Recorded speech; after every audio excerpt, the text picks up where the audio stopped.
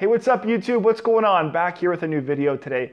And in today's new video, what I'm going to be talking about is how often should you be performing core stability exercises or low back exercises throughout the week?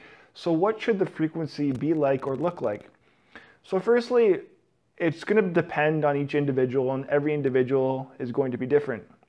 And some people may respond to performing daily. Some people may respond to performing every other day. Some people may respond to performing 3-4 times a week, or some people may not be even at that stage where they should be performing core stability exercise because maybe they're in so much pain or whatnot that that's just not that stage of progression where they should be performing those types of exercises for them because it may trigger their pain. So really it is kind of case dependent and dependent on the situation. Everyone's situation is going to be different. But with that being said, in contrast to popular belief, which is people should be performing core stability or low back exercises every other day or maybe 3 times a week, that is kind of not necessarily true. And there's actually research to support performing core stability exercises or low back exercises on a daily basis.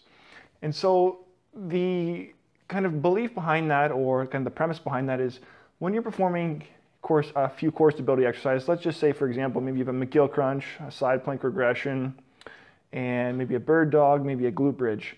So maybe those are your 3-4 exercises that you're performing daily. So when you perform those, and let's say you just perform maybe one set, they may carry over a residual stiffness with you. So they may provide some more added stability or stiffness to the spine throughout the day when you perform those.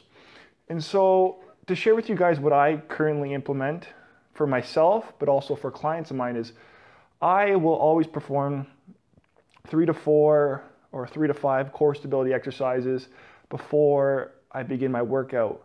And I always prioritize the core, and just because I have a history of lower back pain, have a history of lower back injuries, and my herniated disc still exists, I find performing these stability exercises prior to my workout is always helpful.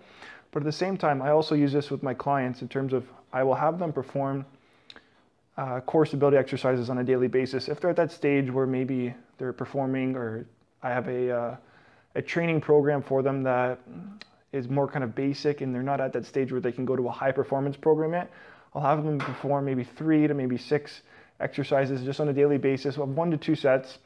And maybe I'll have them mix up those sets. Maybe they have them perform maybe 5 or 6 of those exercises of one set. Maybe they do it in the early afternoon, and then they do an additional set maybe later in the day, just to kind of get that added activation, maybe that added residual stiffness that can carry over.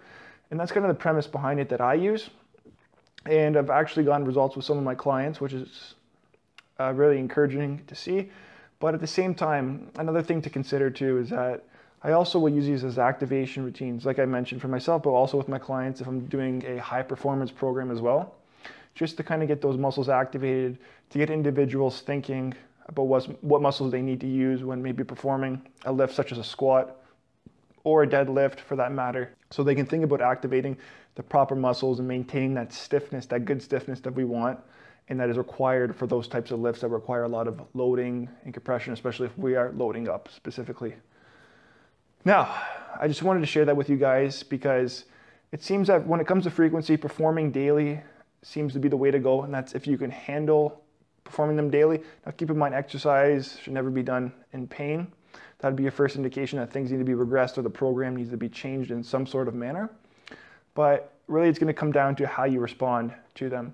And at the same time, another thing to consider is we're building muscular endurance here. We're not building muscular hypertrophy or strength per se. That's not the focus, rather it's muscular endurance.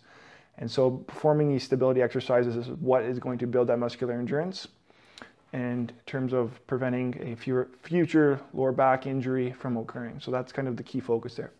Now, I just wanted to share that with you guys, and I hope you guys were able to kind of take something away from this video and learn something. If you have any questions, be sure to leave them below. And with all that being said, I'm going to wrap this video up, and I wish you guys all the best and a successful and productive day. Take care.